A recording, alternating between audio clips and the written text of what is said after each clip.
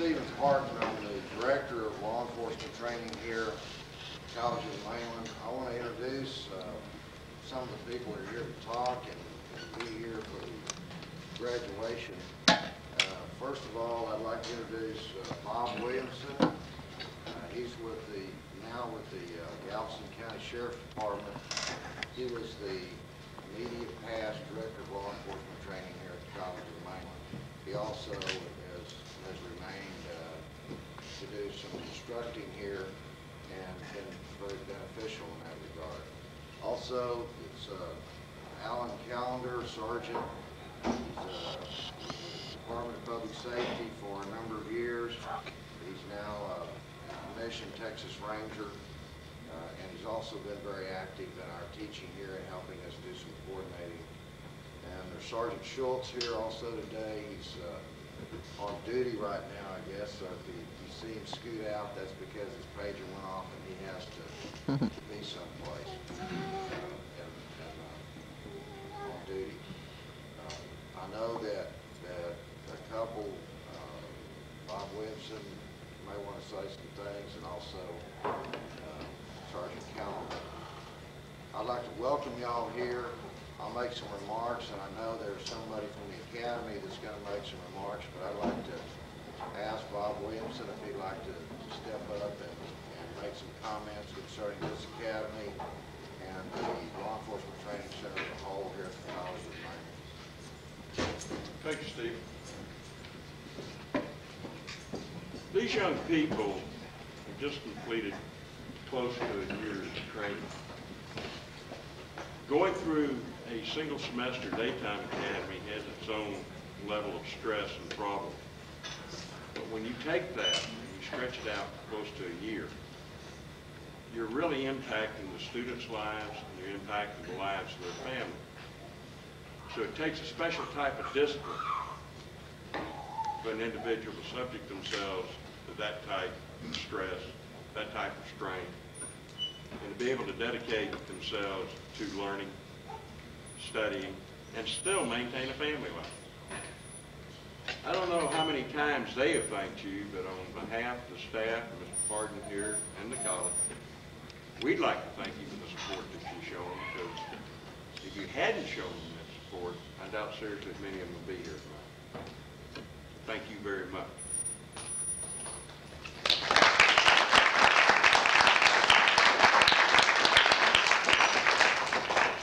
They best know me as the old grouch. First time they met me, with the exception of one of them that met me previously, I walked in the classroom, made everybody stand up, and one young man was late coming in. He dropped 50 push-ups and was being late. That was my introduction to him. You know, last year I kept their attention for some reason. I don't know whether it was a threat of push-ups or a threat that I was just going to chew on them for being late to my class. But they did a good job. Proud of them. And I know they're going to make good peace officers. I know you're going to be just as proud of them as we are. Thank you, ladies and gentlemen.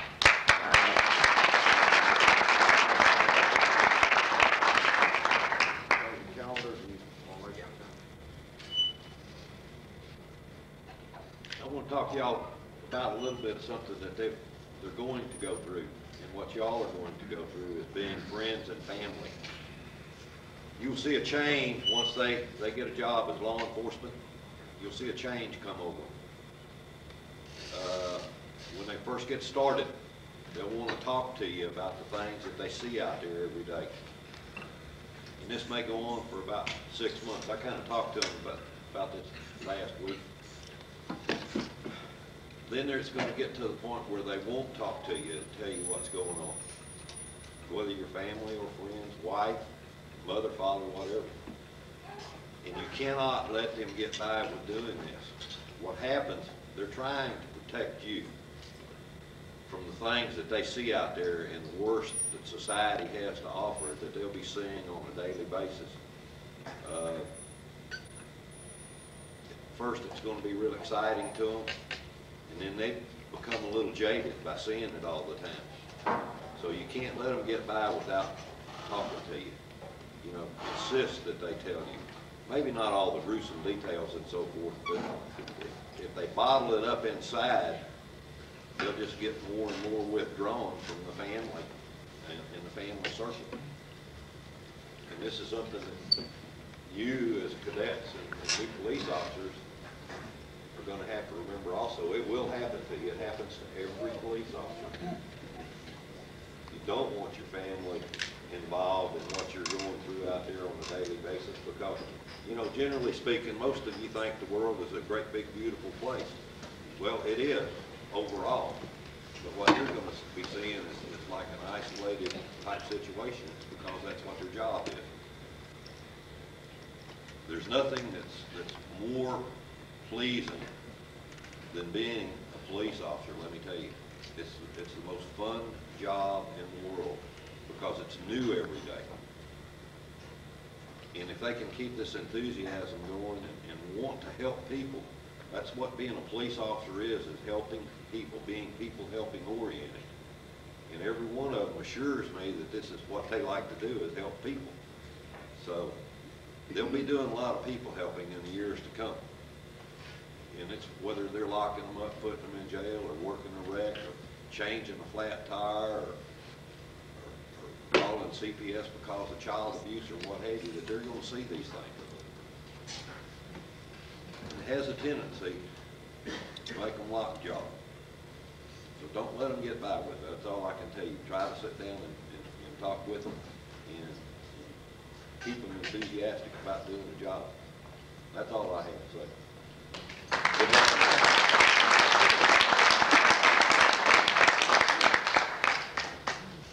try to offer the cadets, they either select somebody or somebody volunteers an opportunity to talk about us and make some comments about the academy. And I understand that Cadet Chambers was the appointed one that volunteered to talk. Would you like to step up and make a comment?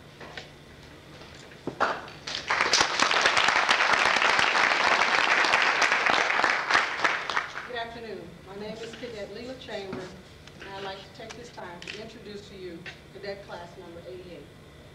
Devin Dash, whom we call Penn State. Michael Robinson, who we refer to as I know everything because I've done it before in the Army. Andy Foss, who always says, "Oh, that's fun, let's do it again."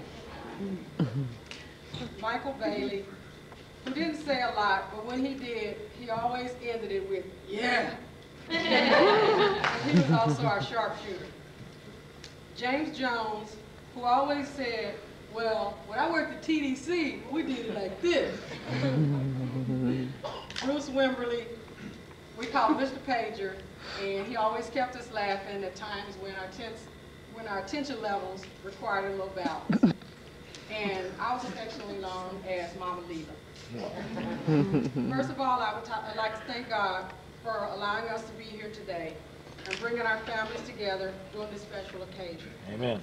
On behalf of the class of '99, we would like to take this time to thank all of our family, friends, and everyone who's present here today at our graduation ceremony.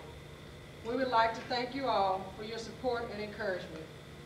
We've had a full and sometimes very challenging and overwhelming year, and I think it was worth it all for us to get to this point in our careers. We would not have made it this far without support of our instructors, the staff, and our director, Mr. Parton. We know there are times when he didn't think we were going to make it, and when we really worked his last nerve. But his guidance and support helped us to overcome this very important first step of law enforcement, and we appreciate your tough love.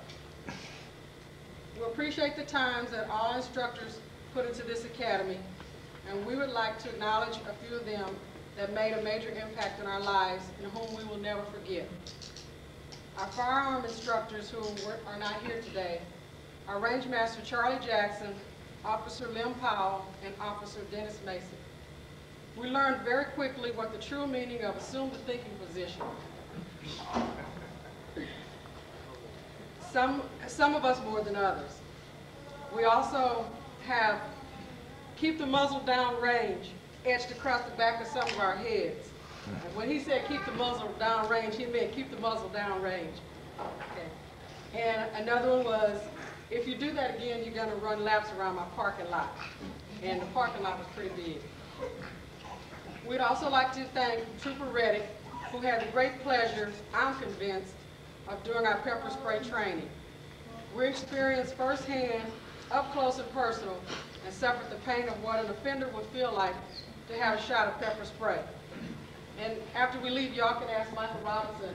He can give you a better scenario of the pepper spray situation. We believe we have the very best instructors in Galveston County, and we appreciate all their time and their effort that was put forth in helping us to become professionals in the law enforcement field.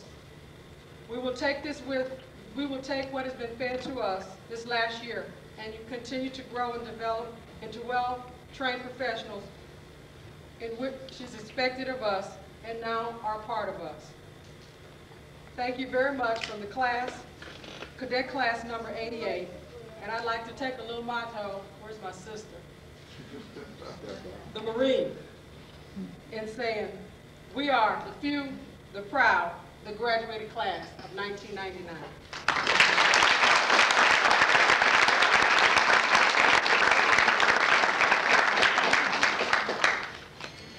Incidentally, Charlie Jackson called today and said that he would not be here. He got the flu. He just got some air conditioning on the range now, and he had to go from hot, cold all day long. So I think he's down in bed today. One of the things, and Cadet Chambers mentioned a couple of areas for y'all's information, what we have done in the academy, and Bob Williamson began and established, I think, a good foundation. But actually, the training in our academy is a little more involved and more extensive than other academies, perhaps in the area. For instance, one of the things that she mentioned, and I'm going to talk about the certificates, is we required our cadets to go through pepper spray training or OC training, which is not a mandated requirement for the licensing agency. That provides them a certification so that when they go out on the street, they immediately can carry pepper spray. We also require cadets to go through ASP, that's an expandable baton training. They get that certification also. That's also not required by the licensing agency. They go through a professional driving course, the same as the street officers go through, trained by the same people that train the street officers already on the street. We have, as Cadet Chambers mentioned, we have an expanded firearms program, and we actually do tactical training so that when they leave firearms training, so that when they leave the academy, we feel like that they're certainly not experts, but they have a leg up on a lot of academies. We have, because of all that additional training, we have longer hours and more hours actually in the academy, and we're trying to develop in the vein and the theory that Bob Williamson had, trying to develop a cadet that's more capable of actually taking on duty immediately after getting out of the academy. We also encourage them to continue their training, and that's another function of the Law Enforcement Training Center here at the College of Mainland. I sort of liken it sometimes to getting a driver's license and then wanting to go out and race on the Indy 500.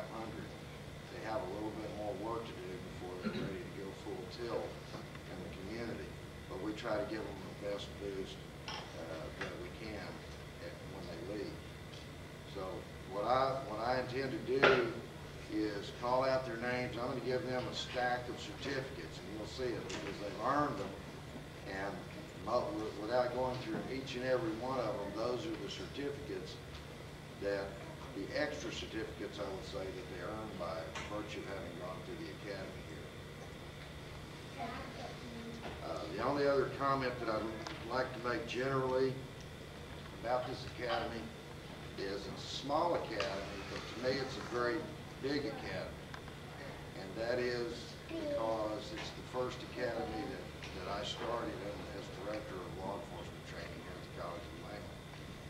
It's also an important academy to me from the standpoint of their character. As Sergeant Callender mentioned, it's a very exciting job in law enforcement, and I have to, and I'm sure they'll tell you it's been very exciting this last year. I started teaching about 5 years ago, and I don't know of an academy that's gone through the number of changes that they've had to go through while they've been here. They started out a new director. They started out in a new building. We had modifications on the firing range. We had curriculum changes. We had instructor changes. We had scheduling changes. And they were able to adapt all the way through it. I'm not saying that was on purpose to help them, but they managed to get through it and work with us and cooperated with us and adapted. And I can guarantee you that's what they're going to have to do when they get out here and get the street. I appreciate y'all being here. I appreciate your support. I echo what Sergeant Callender said, what Bob Williamson has said. They're just beginning, and I hope that in 10, 15, 20 years, all of you will have the same support that you have today for them, because there'll be times you're not going to need it.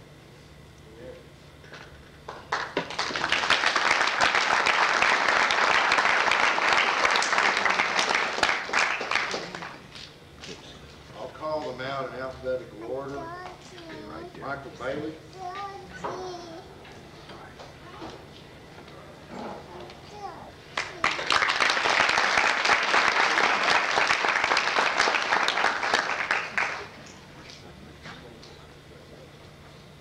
He's just shy.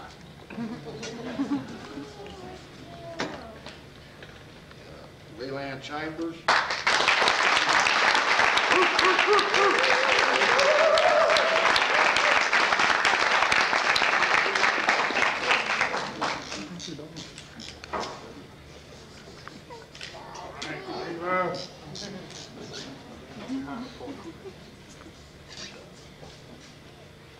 Devin Dash.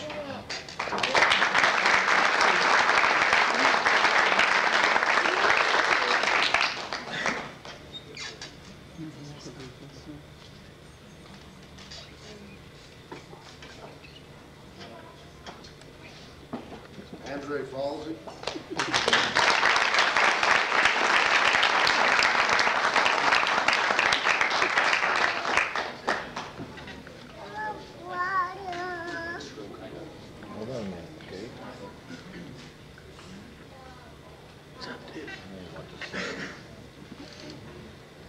James Jones.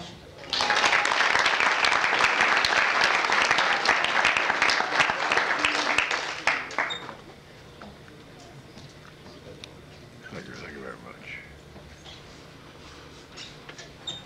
Michael Know-It-All Robinson.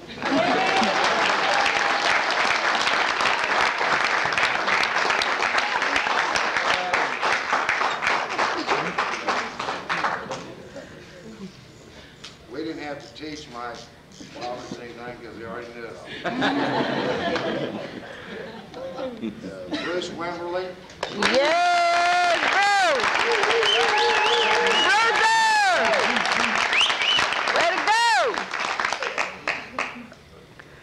We had some entertainment scheduled for y'all, but Bruce decided he didn't want to take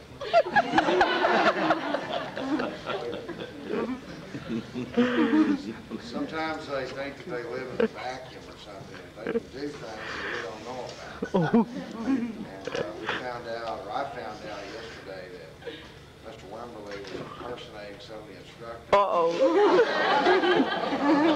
Range, and we've ragged on him for most of the year, and I know the cadets have, and I respect and admire him for lasting this long. But I guess he was paying us back. He elected not to. Again, I appreciate all of you being here, and again, your support. I am impressed with the number of people that turned out here for this small academy, and I hope you all come back to the College of the Maine. Thank you very much.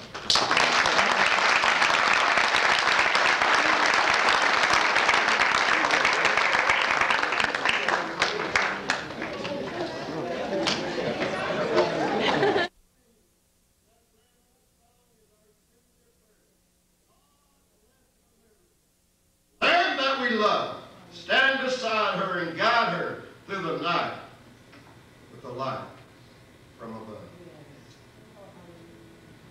Only then